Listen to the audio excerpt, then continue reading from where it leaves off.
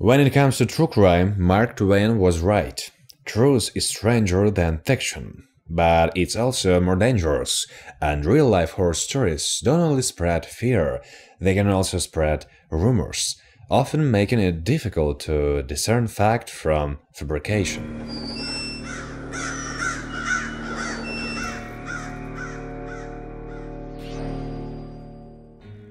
April 1873.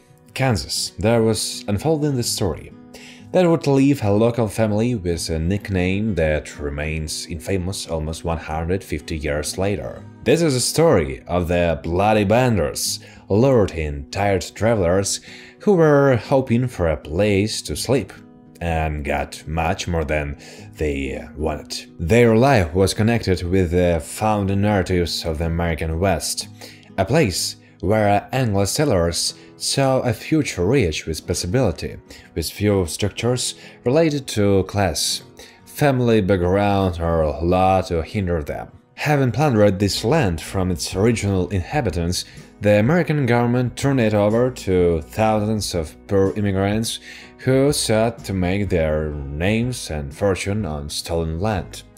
Some people found the American dream, some people found poverty, and at least 11 people, probably more, found death at the hands of the Bender family. The Bender's family was one of the families who moved to the outskirts of Kansas. John and Elvira and their two children, John Jr. and Kate, ultimately settled down near Cherwell City, intending to run an inn.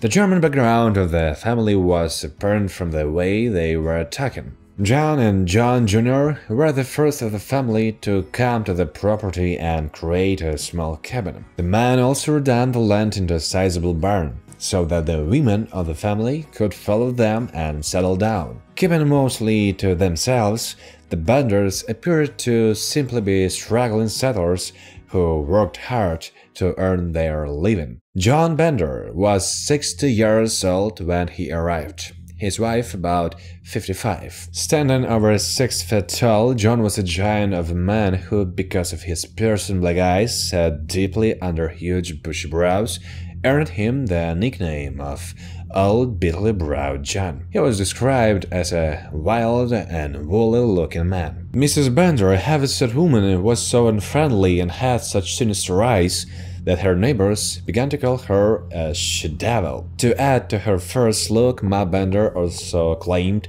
to be a medium who could speak with the dead, and boiled herbs and roots that she announced could be used to cast charms or evict spells. Her husband and son were said to have feared her as she ran the household with an iron hand. John Bender Jr. was a tall, slender man of about 25 who was handsome with fox-colored hair and mustache. Speaking English fluently with a German accent, he was said to have been social, but he was prone to laughing aimlessly, which led many people to think of him as a mentally deficient. The star of the family was Kate, an attractive 23-year-old who spoke English fluently and worked as a self-proclaimed healer and psychic who held seances, claimed to cure illnesses, and gave lectures on spiritualism. She was quick to laugh and talk to strangers.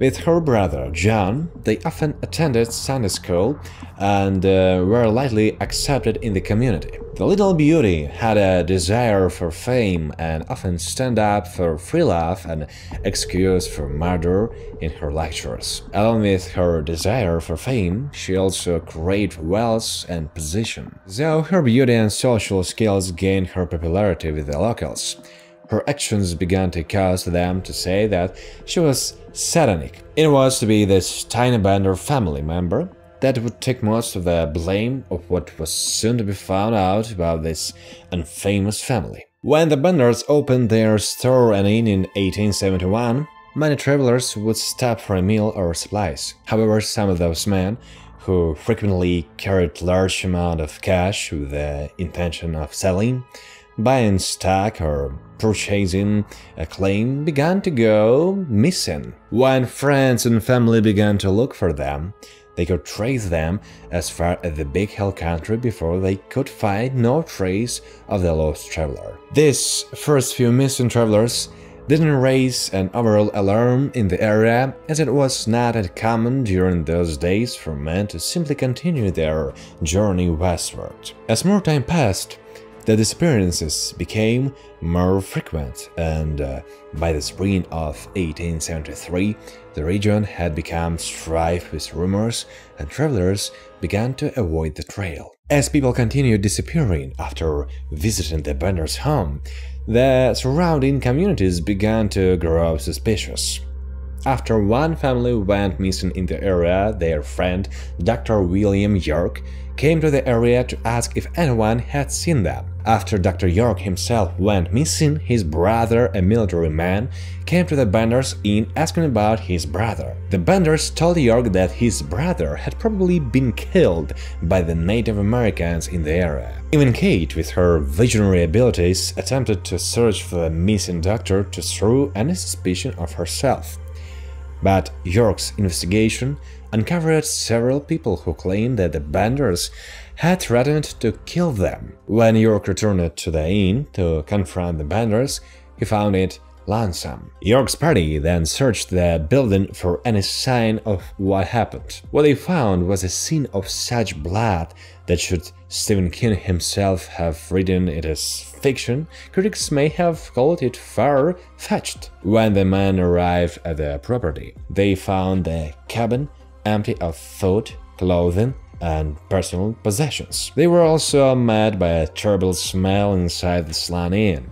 A trapdoor nailed shut was discovered in the floor of the cabin. Prying it open, the men found a 6-foot deep hole that was filled with clotted blood, causing the terrible smell. However, there were no bodies in the hole. Finally, the men physically moved the entire cabin to the side and began to search below, but no bodies were found there either. Continuing, they began to dig around the cabin, especially in the area the Benders had used as a vegetable garden and orchard. At the side of a freshly scarred depression in the earth, they found the first body, buried head downward with its feet slightly covered. The corpse was that of Dr. William York, his skull bludgeoned and his throat cut from ear to ear. The digging continued the next day, and 9 other bodies and numerous dismembered body parts were found, including a woman and a little girl. The burial site was recent Hell's Half-Acre, and brother of Dr. York, a lawyer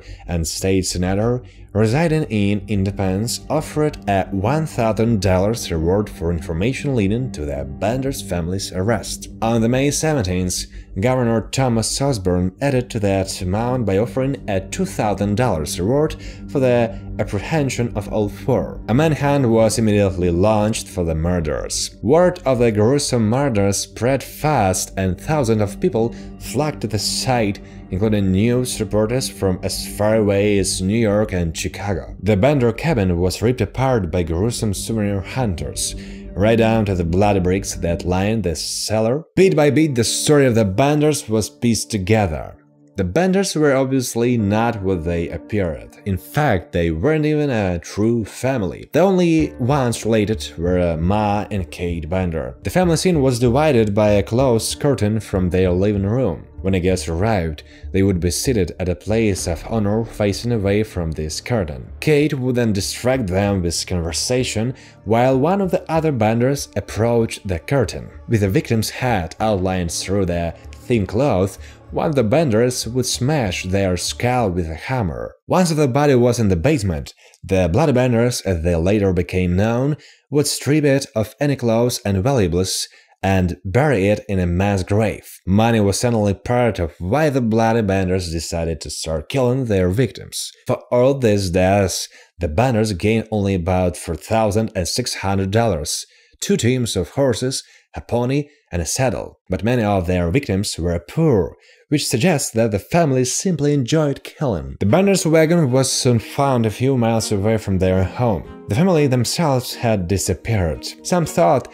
they might have been killed by vigilantes, and others that they had left the country. Some said that John Jr. and Kate traveled by railroad to an outlaw colony near the border of Texas and New Mexico, where law enforcement wouldn't go. One detective even claimed to have tracked John Jr. to the border and found that he died of apoplexy. Meanwhile, there were reports that Ma and Pa Bender had fled towards St. Louis, Missouri. For many years after the crimes, two women traveling together would be accused of being Kate and Elvira Bender. And though several vigilant groups would claim to have caught and killed the Benders, none provided evidence or claimed the cash reward. So the tales of what happened to the Benders can only be speculated as to their accuracy. The fact that 10 bodies were found on the property is not disputed. Other corpses found in the area,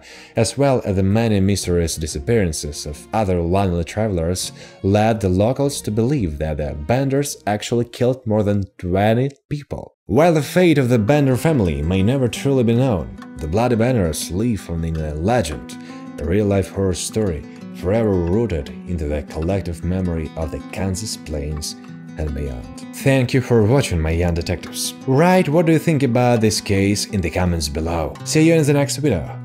Bye.